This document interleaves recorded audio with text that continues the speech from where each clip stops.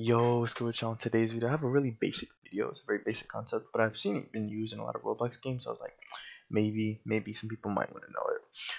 But yeah, just an owner only door.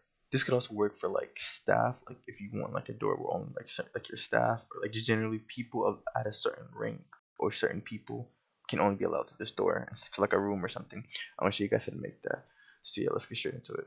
Of course, we're gonna need a door, so let's make a part. We're just gonna scale this just to look like a door.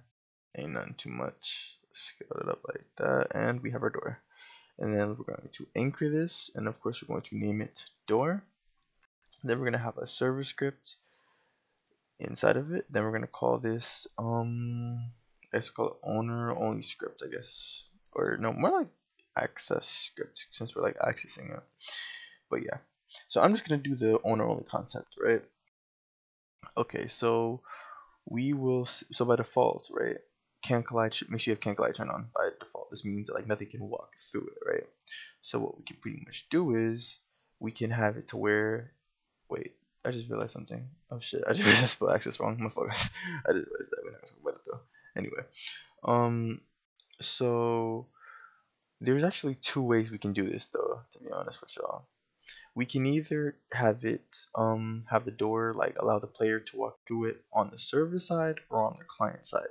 The problem is with having this on the server side is that, say if a player was to walk up to the door and like say the owner, for example, was to walk up to the door and stuff, the door would open on the server side, which means every single player could walk through the door so long as the owner or whoever has access to the door is like standing on that point. Now, if you want to make it to where like literally the only person who can get through is the owner, you want to make it client side. You want to be able to make it like the change is client side. So I'm going to actually do client side instead of server side. So we're going to delete the script. We're going to head on over to starter player, then starter player script, and insert a local script. Same name though. Access script, and we actually spelled it right this time. Anyway, we'll delete print hello world. We'll say local door is equal to game.Workspace.Door.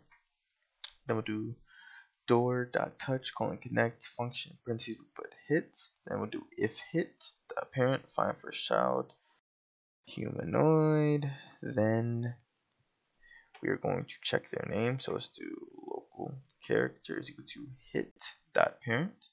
And then we can say if Character.Name is equal to, then here you guys will put the name. So I'm gonna put my name. You guys would obviously put your name. If you guys wanted to have it to where it's like multiple people, you guys could have a table instead. You guys could do local allowed players, I guess, right? Is equal to, then you have the table, then you just write the names here. You would say I don't know, player one. Oh, I'm gonna put space. Player two.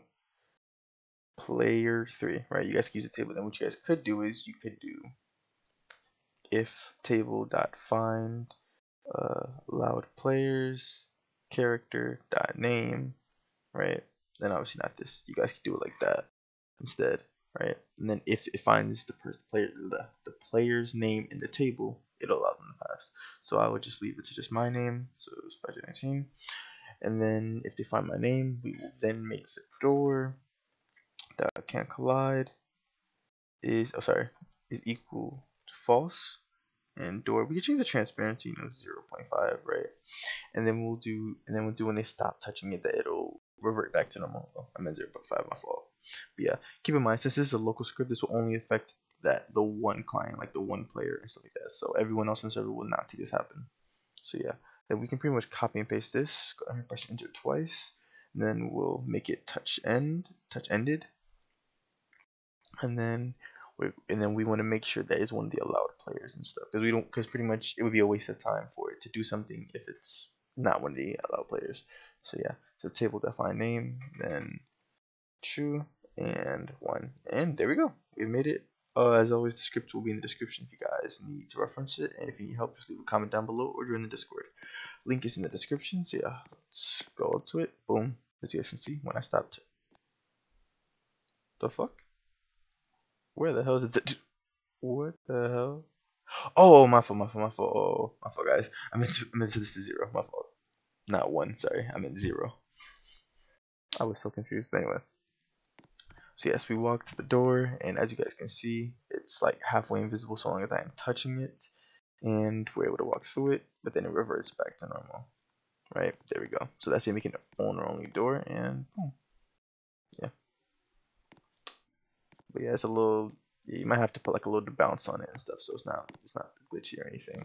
But it does work though. So yeah, hope this video was helpful. If it was, leave a like and subscribe. If y'all need help, leave a comment down below, and I got y'all. But yeah, I'll see you guys.